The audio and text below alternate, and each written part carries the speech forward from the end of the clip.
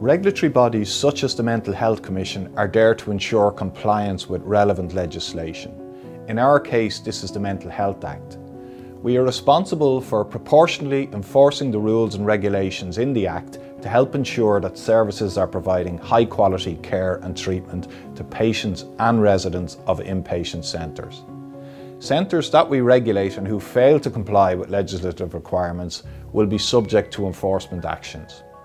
The aim of an enforcement action is to address non-compliance and to ensure that all residents of all centres are provided with safe care and treatment. Enforcement actions range from requiring a corrective and preventative action plan to prosecution or removal from the register.